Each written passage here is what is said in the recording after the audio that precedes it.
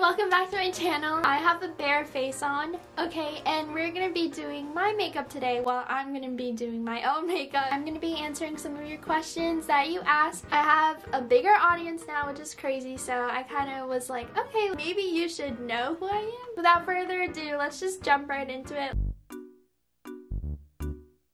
My skin is dry as fuck. My skin is just dry as fuck. I can't even smile right now because, well, I am, but skin is so dry it just hurts when I move it. So I have this CeraVe moisturizing lotion, ultra lightweight. I use the PM one because the PM one does not have SPF in it. And I'm not going out today, so usually SPF moisturizers on my skin leave like a white residue, and listen, I'm not trying to look diseased or something. By the way, I have gotten shingles before. If you don't know what the heck shingles are, well, bless your soul, because you won't have to worry about it until you're 60 years old. That's right, I got a disease for the elderly at the age of 17. Is that crazy? Yes, it is. And why was it me? Out of all people on this planet, why was I the one to get shingles? Now, the first thing in my makeup routine is concealer. This is it right here. I have the NARS concealer in the shade Medium 2 Ginger.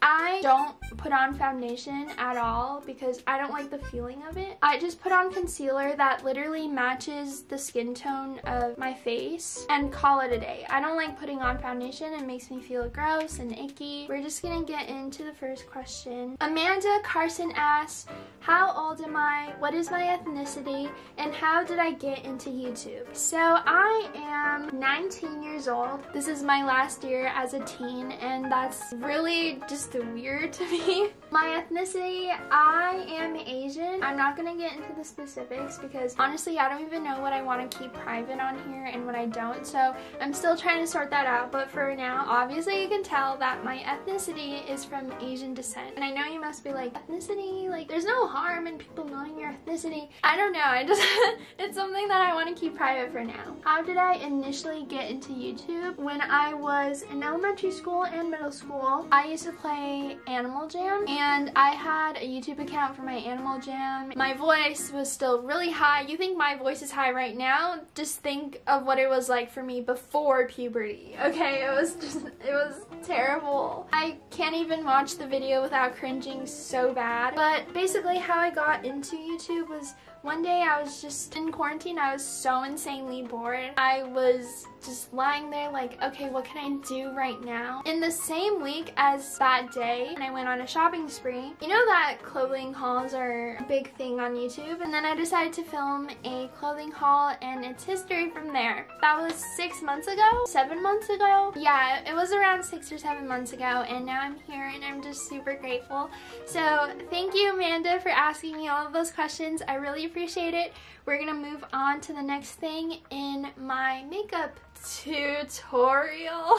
Next thing I'm gonna be doing is some bronzing. This NARS bronzing powder in Laguna, I believe. I didn't even buy this. This was a birthday gift from Sephora. Now you might be thinking, okay, Arella, why don't you just get a regular bronzer? Why are you using the cheap birthday gift from Sephora? And the answer is that I actually don't bronze, and this was just a gift, so this is the first time I'm actually trying this. I don't have a brush for this type of stuff. Don't kill me in the comments, but I'm just gonna use my eyeshadow brush. The next question that I'm gonna answer is from Ella Raindrop. She asked, what would I call my aesthetic? Honestly, I don't really know.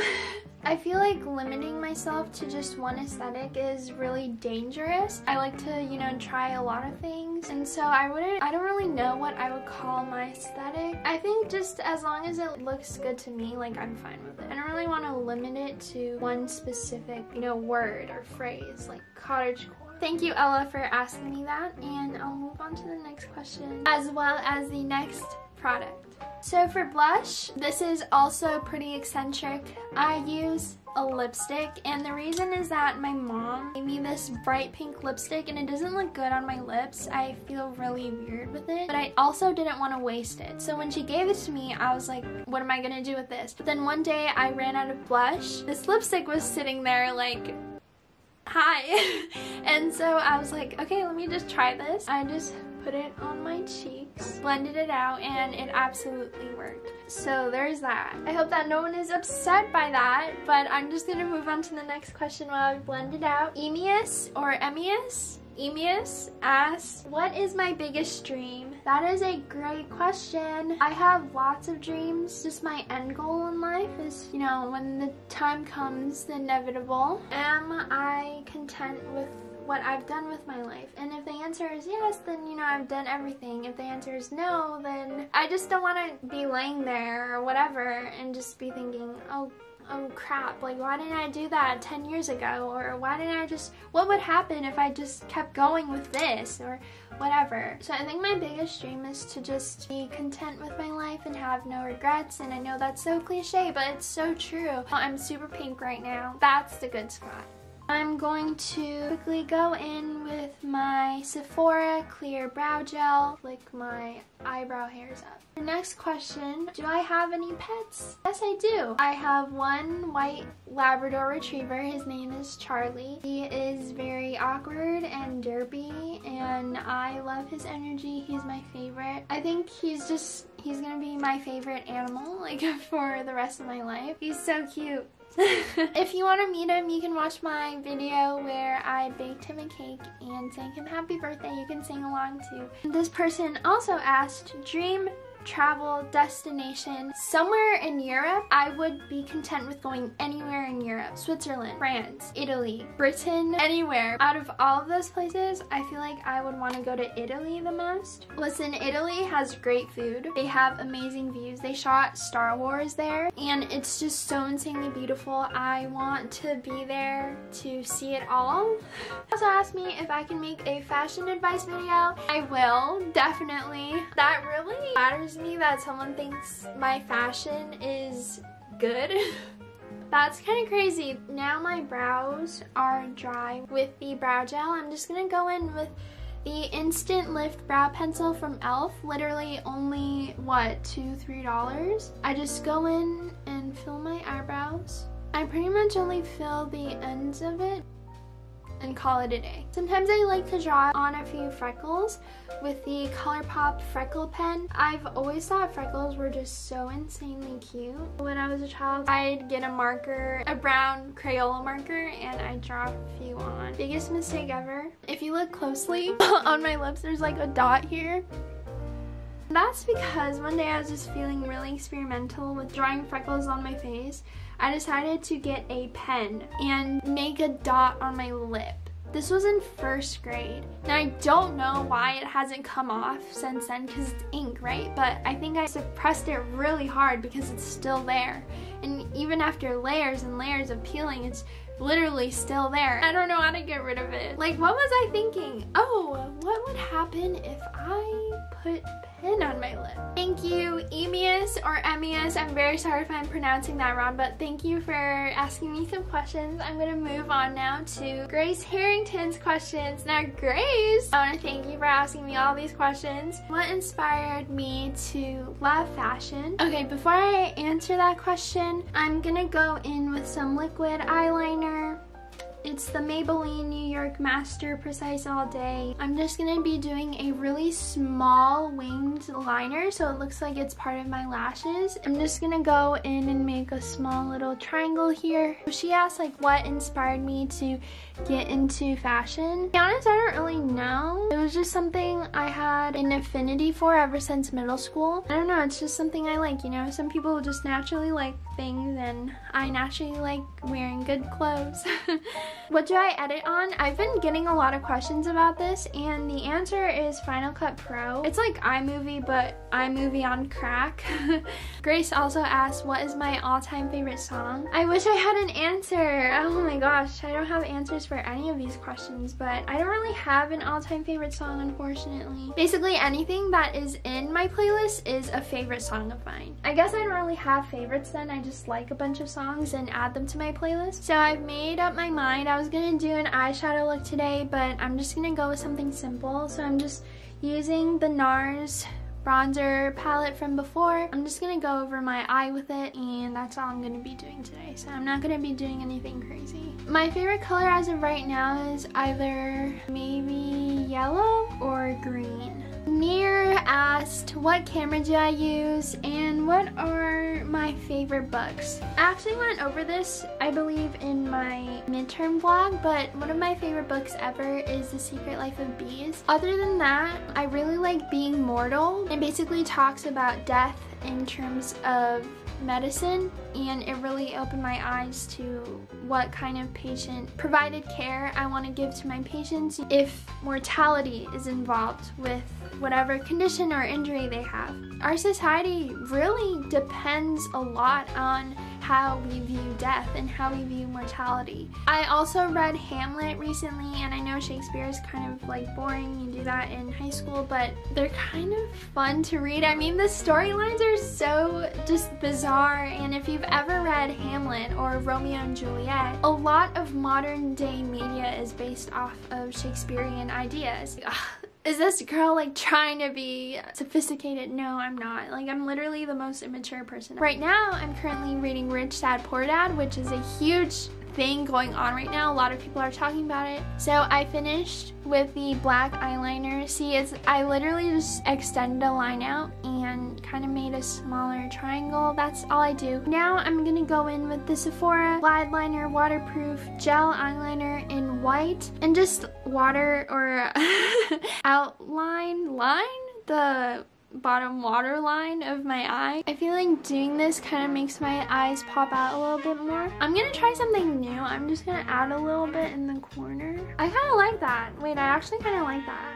Oh, and Near, thank you so much for asking a question too. Milk Tea asked me a bunch of questions, so thank you, Milk Tea. What's something that I like most about myself or my personality? My dashingly good looks. No, I'm just kidding.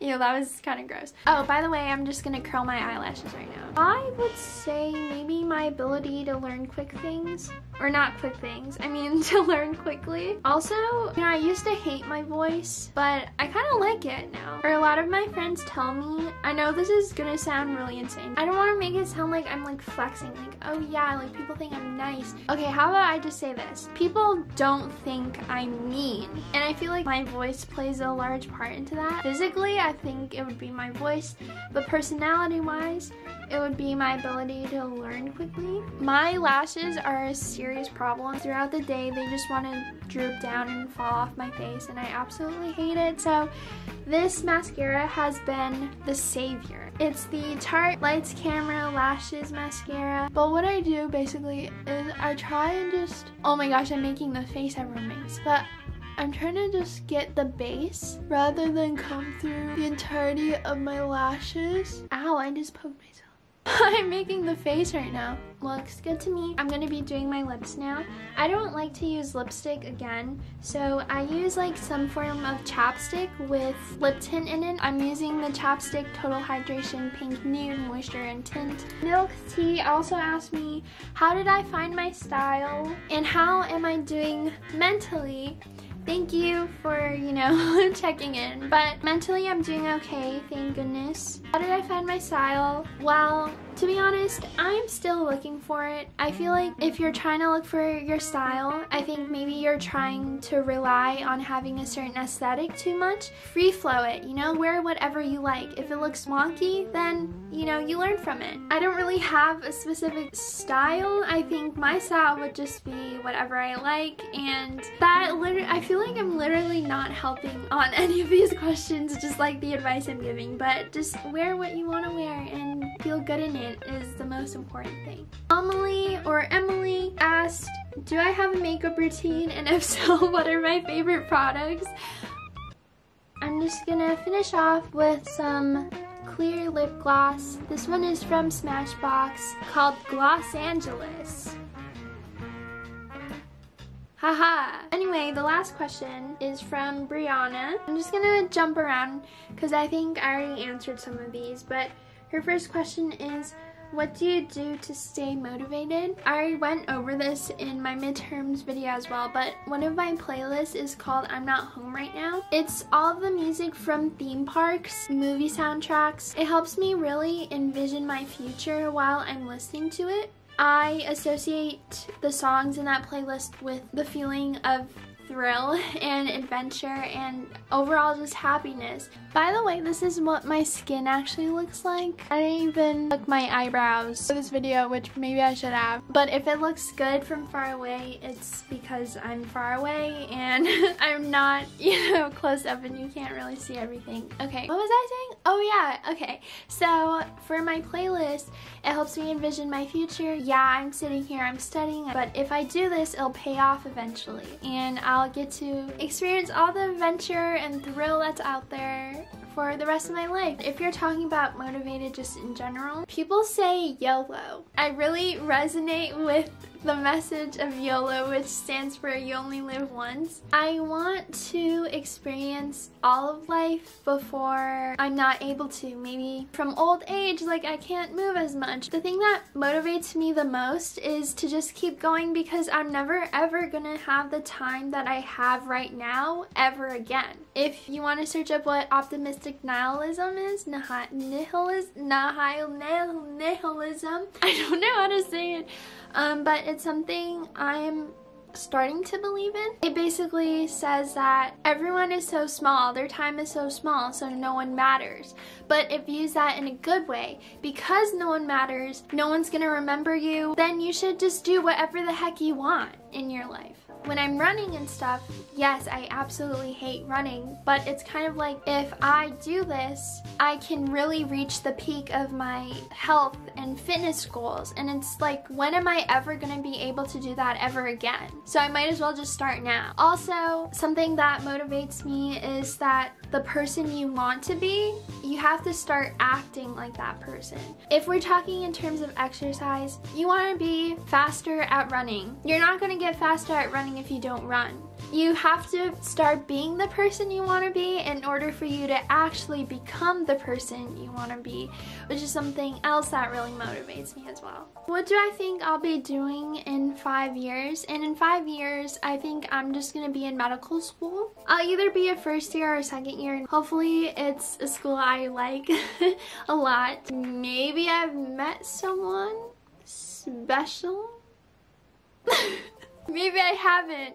If I haven't, I'll guarantee you I'll probably have some sort of pet. Actually, even if I have, I'll probably have some sort of pet. I really want a hedgehog. Hedgehogs only cost $300. I thought they would cost, I know I said only, but I thought they would cost like $1,000 or something. Or a chinchilla. Okay, and with that, I already said it, but my face is complete. Remember, not everything on social media is what it seems, so even though I look better, that doesn't mean I am flawless. Because this girl is definitely not flawless. Anyway, thank you so much for watching my video. I really appreciate it. This is my full face everyday makeup. Not really minimalistic, but kind of minimalistic in terms of natural, looking natural. Here's a close-up. Even though no one asked, and I'm kind of just admiring myself right now. Admiring the work that I did, because I don't look like a freaking bonobo. I don't look like a freaking chimpanzee. Okay, well, thank you so much for watching again. I really appreciate it again, and I will see you very soon. Subscribe, link to my socials down below. Thank you so much. Have a good day. I'll see you very soon. Bye.